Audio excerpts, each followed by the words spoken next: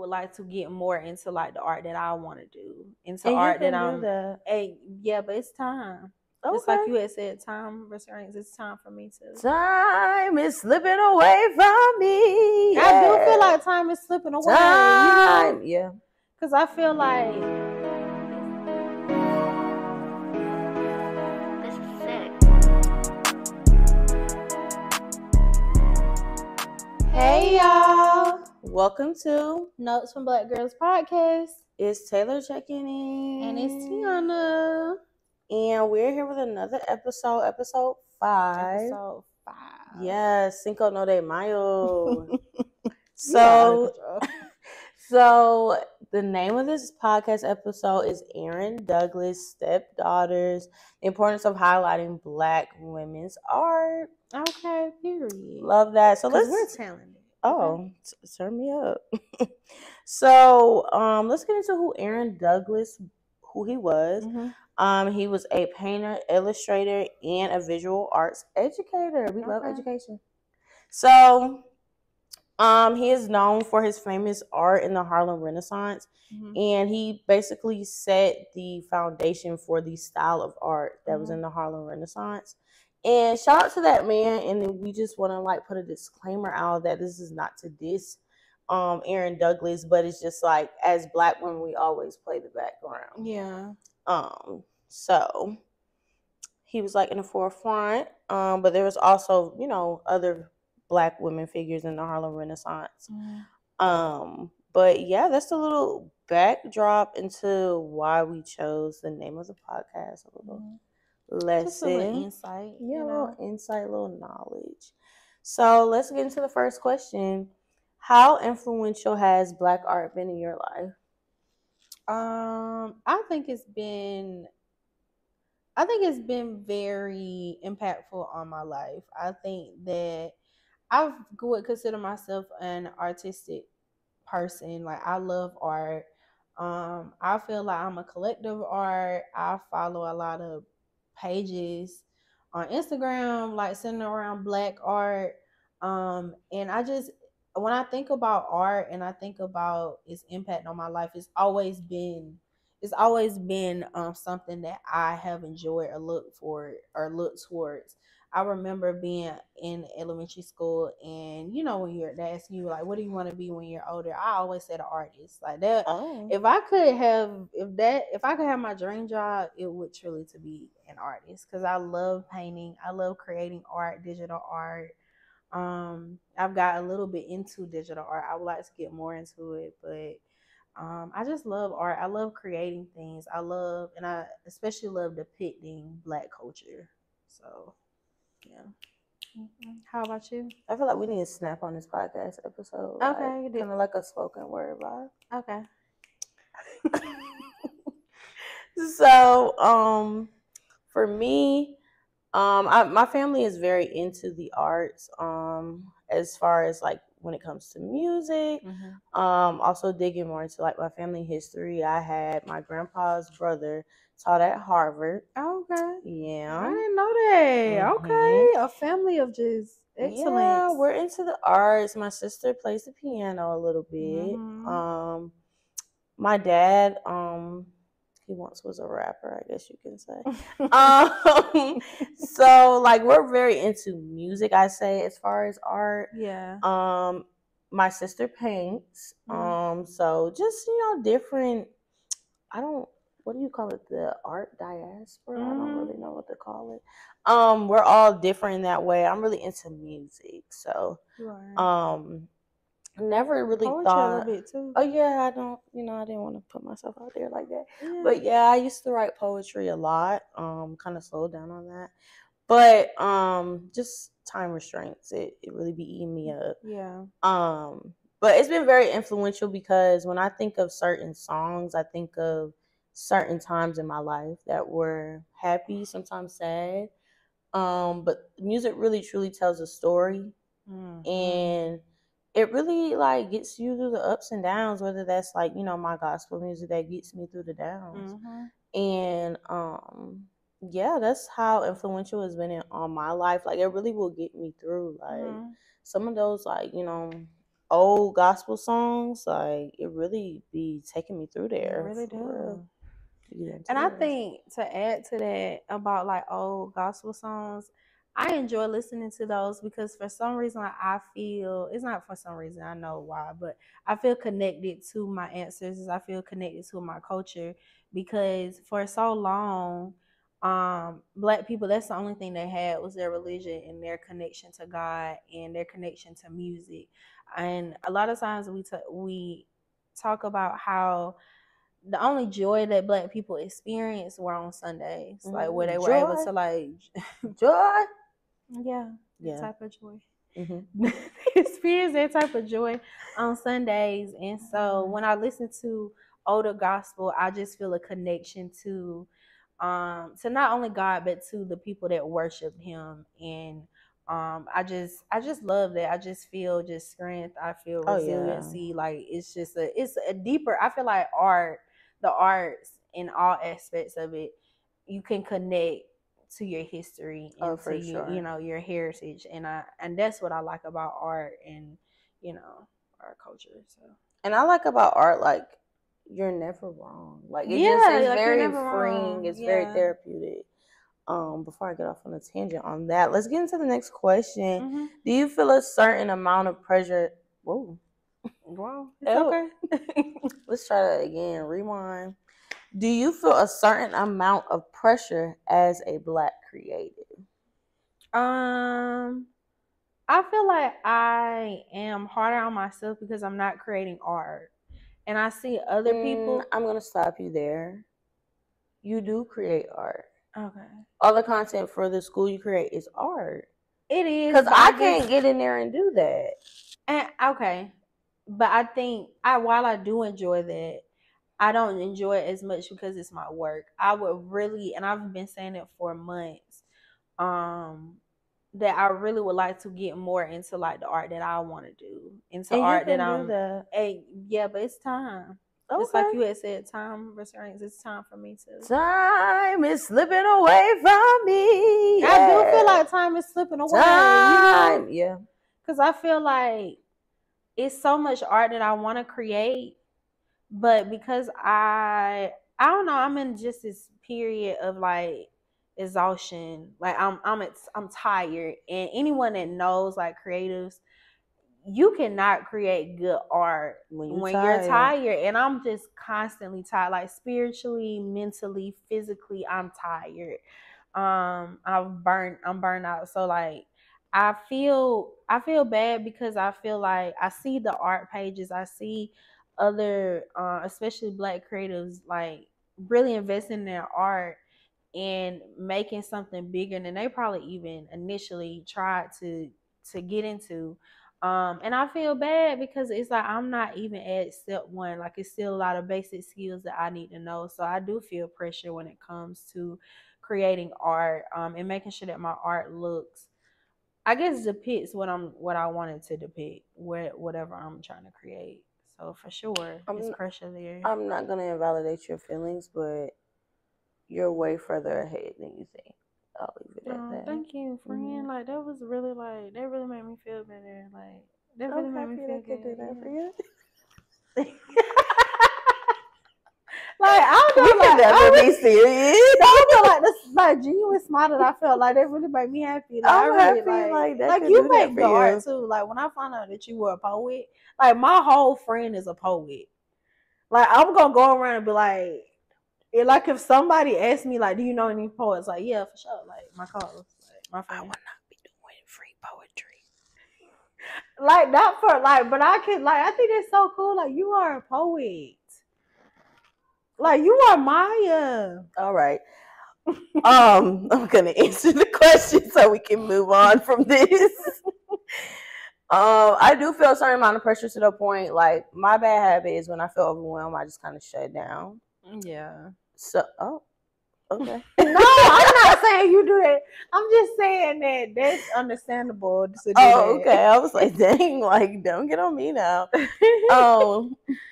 Yeah, I just shut down. So that's why I'm inconsistent on my like page, and then like, Mhm. I'm sorry y'all, like Notes from a Black Girl is like really like not giving everything it's supposed to give right now. And it's because I'm burnt out, like you said, like Yeah. I'm doing everything at work. And special announcement, I'm going to grad school, y'all. Ow, bow, bow, bow. Glow, glow, glow. Okay, don't start choking up. Like, that's such a huge accomplishment, and I hate to be like that, but it's gonna be even more pressure. Okay. You know, like, I'm not even like, we're being realistic. We're honest here. We're honest here on this podcast. Oh, okay, my Not bad. saying I don't think that you can't handle it. I know that you can handle it. Like, I know that you can handle it, but it's gonna be a battle of trying to find all that balance, which I'm glad that we are approaching a break. So then you can kind of Like sort reset. that, you know, and like really find out what Notes from a Black Girl is and how you can create that content. So then when your schedule gets a bit more hectic, then you can, you know exactly. I know where I'm going. I know the direction I need to go into. Same for throwing therapy. Yeah, that's very true. Definitely a lot more planning that's gonna go into effect in the summer. It's a planning girl summer. Like, I don't know if it's a hot girl summer for me. It's a planning girl summer. It's a hot girl summer for me. Okay. I'm gonna have fun this summer. Like, I really am. But I don't know if it's a hot girl summer. Like, I don't know. I'm just on a chill vibe right now. I guess like, what's a hot girl? That's a good episode. What is a hot girl summer? I'm on a high right now. Like, I'm okay, gypsy. Hey. The girl is going through it, and you just make. She's gonna get through that divorce. I believe in her. Like, she went through her mom tormenting her whole life. She can get through a divorce. She's gonna be okay. I believe in her. She is. Now that's enough about that because I don't want to get into any legal matters with that. What type of art Why would you look into the camera like that? Do you know something I don't know? No, I don't. What type of art motivates / inspires you? I think maybe you want to go. Do you want to? No, like I read that to you, like inspire the people. What motivates me? I don't know what motivates me. I guess creating something that isn't often highlighted in the Black community. So I guess the art that I like to create, or the art that I center myself around, whether it's music or painting or digital art, I like to highlight like the beauty that I see in Black culture. And so I think when I get in spaces of, I want to say, I call them like creative codes, or and like a creative code is like where you're basically create in a creative space. So you can't create content because you're down, you're burned out, and you just don't have the eye that you normally have. And it's something that is like a short period of time. But for me, I always go and listen to Black music. Like, I love Black music, but it's a certain type of Black music that I have to listen to. It's like neo soul. So India Ari, Jill Scott, Music Soul Child, I'll go into those spaces and really like just kind of basically lock in. And so that inspires me to create art, or to kind of get over the creative block that I'm experiencing at the time. So I think immersing myself in even more Black culture helps me to create more of what I'm into, or what type of art that I like. So yeah. What about you? That song was crazy. Lock in before you tweak out, I guess. I think for me, it's kind of the same thing of like, I'm a lover of words, so like kind of like inspirational things. And Black culture just inspires. Words find me today. Black culture is just inspiring. It's just so much life and rejuvenation that comes out of like all the transformative stories. Like, it's just, and I want people to like get out the mindset of like, all of us get it out the mud, like all like not that type of transformative all the time. Like, I think that's still part of that is beautiful. But I mean, like, also like just new like pioneer mindsets of like where people are trying to take things and like not just superficial levels of like thinking outside the box, eclectic things. All of that is very interesting to me. Like when Andre 3000 started playing flutes, like I know everybody was on there making memes about him, but I love that for him because he's just like I see like he's liberated through like just playing music and he doesn't have to answer to anybody. Like I love that for him. Like, I think that type of movement of I don't have to answer to anybody but God. So just doing like my God given purpose and just enjoying life, like that's a different level of peace. Like I love that. Like I love peace though. So, yeah, you do. You're very peaceful. So. I try to be. So that brings us to note taking time. Yep, it's note taking time. No, I couldn't sing. So we need a jingle for note taking. Are you gonna like reach out to a producer for it or like? No, like we talking about being creative. Like, I'm just gonna create it. Oh, my bad. Get in the studio and make some beats. You didn't even believe that. Let's leave that one alone. So the first one is do not steal Black art. Like, yeah, I feel like oftentimes, like, I mean, inventions were stolen from us. Like, I think that's art.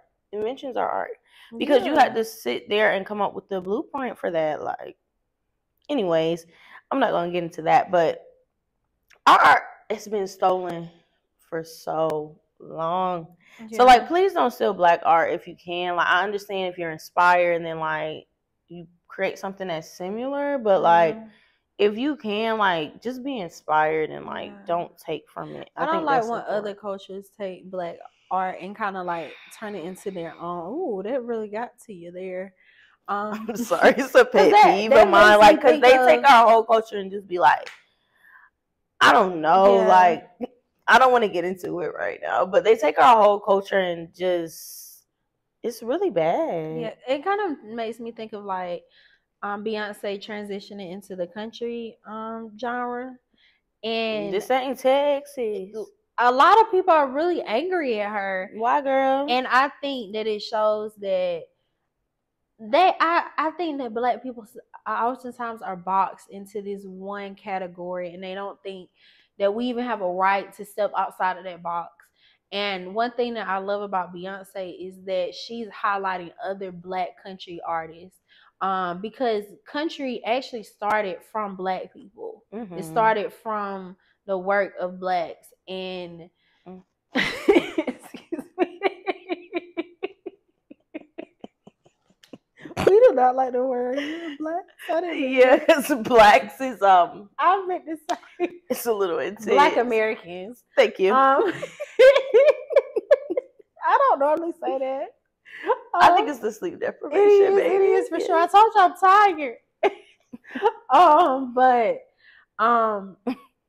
Like country started from Black Americans, and over the years it's been dominated by white culture.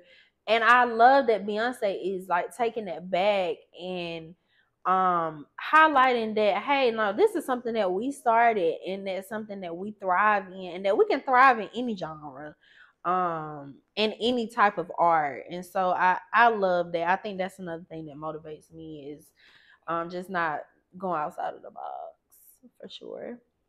I feel like we had a deja vu moment, like when you was back in the questions. So you want to get into like the next note? Okay. So note number 2 is do not be afraid to put your art out.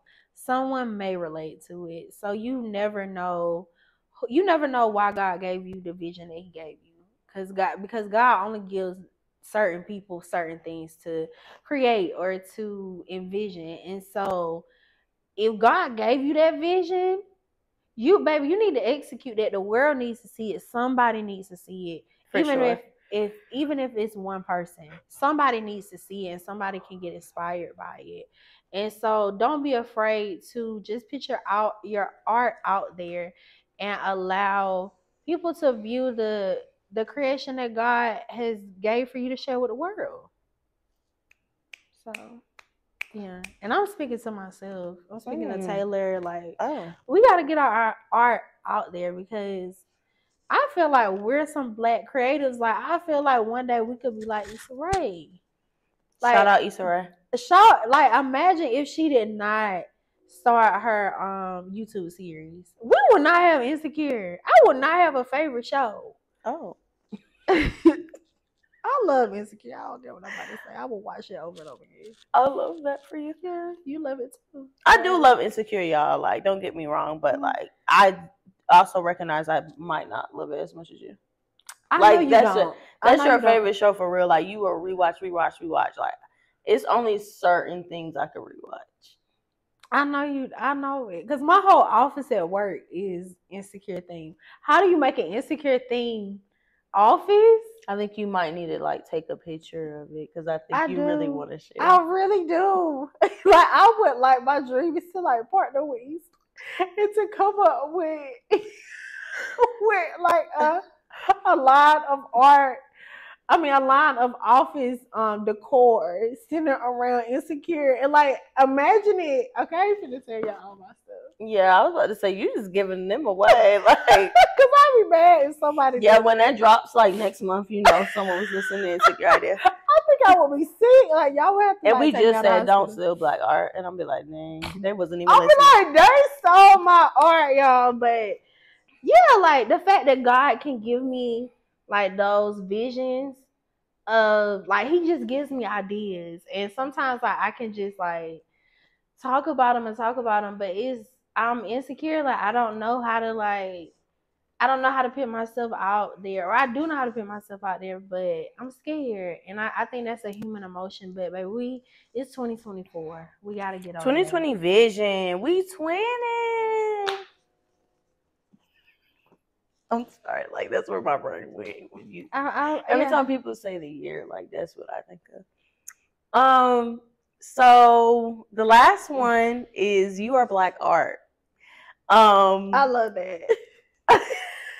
Do it again. No, they can rewind if they want to do it. Yeah, Black Art. That's gonna be the cover right there. All righty. Wrap that up. But more of the story is that you are Black art, and you need to like realize. You need to recognize that you living and breathing, like that's beautiful. That is art. Like your story is art. Mm-hmm. And I think it's so important to not necessarily share it on social media, but share it with others that are like-minded. So, you know, one of my favorite songs is You Are Black Gold by Esperanza Spalding. Check it out. Mm-hmm. And it's just a reminder, like it's an affirmation song for me because you hold your head as high as you can, like, because you're Black gold. Like your ancestors like fought hard for you to be here and fought hard for you to live out their wildest dreams. And I take that personal. I don't take that lightly. So shout out to them. Period. Yeah, and we're saying pretty in our pajamas. Thank you, Harriet. Mm-hmm. Thank you, Claudette Colvin. Yeah. Thank you, Michelle. Issa. Thank you, Nat Turner. I'm trying to think of Sojourner Truth. Mm-hmm. Shout out to you. Am I not a woman? Period. Maya Angelou. Love Maya. Toni Morrison. Mm-hmm. That's one of my goals this year is to get into Black Black authors. Okay, that's doable. Yeah, I would like to read. It's already almost the second quarter of the year, so I've kind of missed the first. But we're not gonna go on a tangent on that. We're going to. But I would like to read a Black book every month. So that's doable. You can do it. Yeah, hold me accountable, friend. Okay. So. All right. And we're gonna end it here, guys. It's been real. Love you. Bye. Have a good week.